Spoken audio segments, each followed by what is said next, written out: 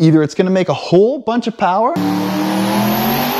or we're gonna have a whole lot of oil and parts all over the ground. If that's something that you might wanna see, subscribe to the channel and you won't miss it. Welcome back. If you're new, welcome. This is my twin turbo C5 Corvette.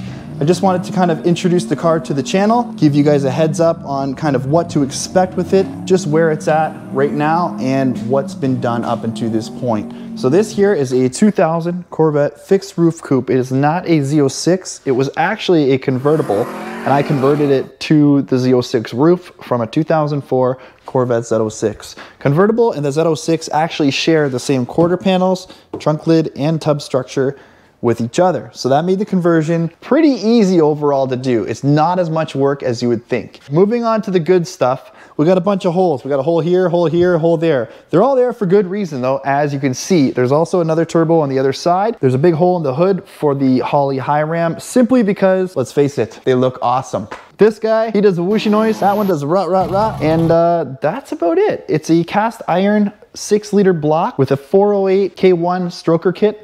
Built motor, built rear end, and built trans. It has aftermarket axles as well. The car does need a lot of little cleaning up and stuff like that, but overall, the car's together, it runs, it drives. Absolutely love driving this car, and it is a driver.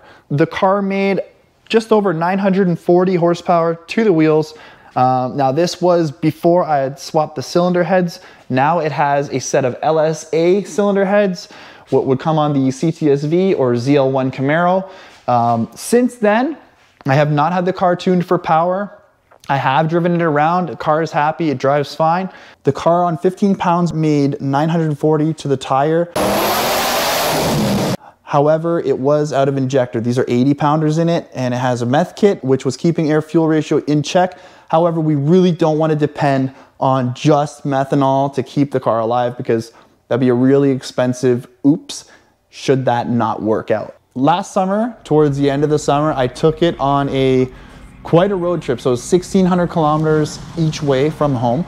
And I drove around quite a bit while I was there. I put almost 5,000 kilometers on this car in 1 week.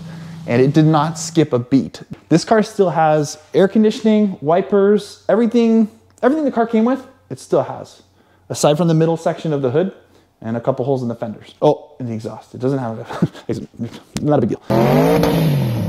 Unfortunately, this car has always had a drivability quirk where in parking lots, when you start it, especially with the air conditioning on, the car would always shut off. If you had the AC on, you start this car, sometimes it would just kind of bump up and then blah, die. Drive around in parking lots, blah, die. Come to a stoplight, blah, die. You get the idea. That's something that's always been a struggle with this for the last few years. I want to fix that. That's why I got the Holley Terminator X. I'm going to install that myself because I'm sick of just having a car tuned and then you get it back, you got to bring it back, and something you don't like, you bring it back, get it back. You know, when push comes to shove, like I'm just done. So I want to do it myself. I want to figure it out myself. At least give it a try. And if I can't, you guys will know, and then I'll bring it somewhere and it will be fixed. So that's all soon going to be fixed, hopefully, thanks to the Holley Terminator X Max system. Has the little display here, a little wideband O2. And if you're not familiar with the Terminator X, what it is